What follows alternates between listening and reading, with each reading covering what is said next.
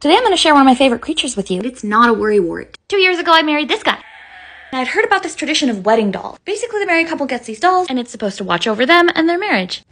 And so I made these. I also have backups. I also wrote a story to go with the dolls. I was actually going to animate it, but that fell through. It's another story. Basically, these two young lovers meet each other, and the girl is held captive by her mother, who will not let her leave to pursue romance. Her mother is an incredibly powerful witch, and when she finds out that her daughter is going to run away, she makes sure that their house and any trace of them vanishes. But the girl managed to cast a spell and left behind these dolls. And the man finds that his beloved is missing on the day that they were supposed to run away together. He finds the dolls where her house used to be with a note that reads, "We may not love each other for this short piece of time, but in all lives past this one, you will always be mine." And so the wedding dolls ensured that the soulmates would find each other in all the lives past this one. And I hope that my weird pterodactyl husband always finds me. Okay, I love you, bye!